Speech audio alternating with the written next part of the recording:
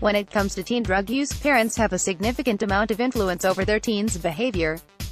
In fact, the American Academy of Pediatrics reports that only 26% of adolescents who said their parents taught them a significant amount about drugs then went on to use marijuana. For teens, parents are a source of information, and the lessons they get from their parents will influence their choices in life. Parents may know drugs are harmful, but they may not know what specific drugs look like. Knowing what drugs look like can be vital for both parents and for teens. Parents with the ability to identify drugs can quickly spot drugs in the hands of their teenagers. Teens who can identify drugs will know when to say no when they're offered substances by friends or peers. Identifying drugs, what they look like. Marijuana is an organic drug cultivated from the leaves and stems of the Cannabis sativa plant. The leaves have serrated edges and tend to fin out like the fingers of the hand. Marijuana plants are notoriously hard to grow, and they require a significant amount of both light and water. Teens who grow their own plants often enclose them in foil-lined closets and light them for hours each day. Parents might see their electric bill increase due to these additional lights. Teens can buy products that have already been processed from the marijuana plant. Users often buy shredded leaves, stems, seeds or flowers in plastic bags. The material is usually green or brown in color, and it might look like tobacco. Some vendors also sell marijuana in edible format. This marijuana might look like a slice of a brownie or gummy, but it has a strong herbal smell. In the past, cocaine was considered an adult-only drug, as it was too expensive for teen use. However, according to a study published in the journal Addictive Behaviors, 15% of those studied ages 17 to 19 reported that they had been high on cocaine at least once. The number is still low, but it does seem to indicate that some teens are experimenting cocaine. The powdered version of cocaine is relatively easy to spot. It's sold in tiny glass vials with colorful lids or little bags. The cocaine itself is usually ground into a fine powder that might look like confectioner's sugar. Since cocaine is quite expensive, teens might only have very small amounts of the drug at any one time.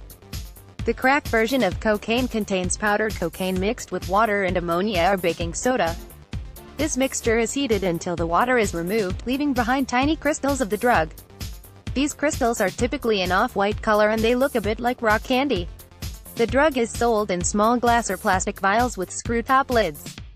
The drug LSD or acid is a hallucinogen that's often marketed to teens as a method to expand the mind. Since teens are often eager to try new things and understand more about the world, it's easy to see why LSD might be appealing.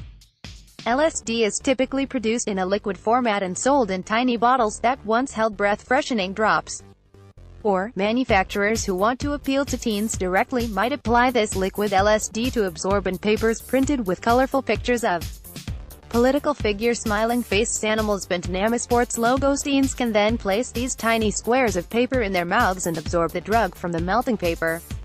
A dose of LSD is often quite small, so teens might have pieces of paper with hundreds of the same image printed over and over. Each image is usually perforated, so the teen can easily rip one square away for a dose. Teens who want to experience something new but find the idea of a man-made substance a bit frightening might turn to magic mushrooms instead. These tiny mushrooms also contain a hallucinogenic substance, and they typically aren't processed in any way by the manufacturer. According to a study published in the journal Clinical Pediatrics, most teens who use these mushrooms take 2 to 4 at a time. Teens who use mushrooms might have a large stash hidden away in their homes.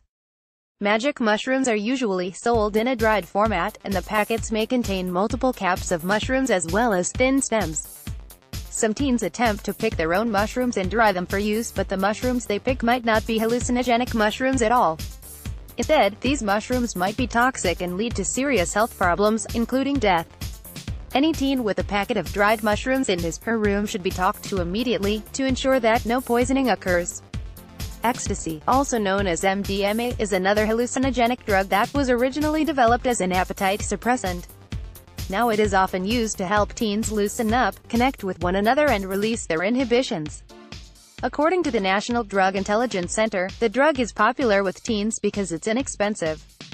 A dose of ecstasy can cost less than $20, and it can cause an altered state that lasts for hours.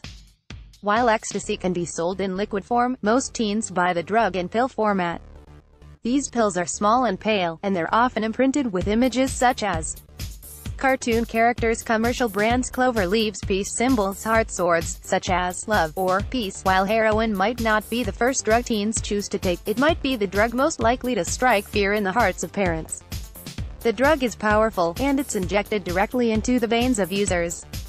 Teens who abuse heroin may have started their drug use career with mild drugs such as prescription painkillers or marijuana, and as their addictions progressed, they may have escalated to heroin for a powerful rush they simply weren't able to get in any other way.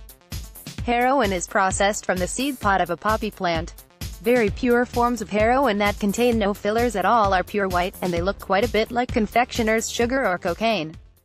It's rare to find this pure form of the drug on the street, however, as it's prohibitively expensive. Instead, it's more common for heroin to be sold as a yellow, brown or black powder. This powder is often sold in folded pieces of paper or tiny envelopes.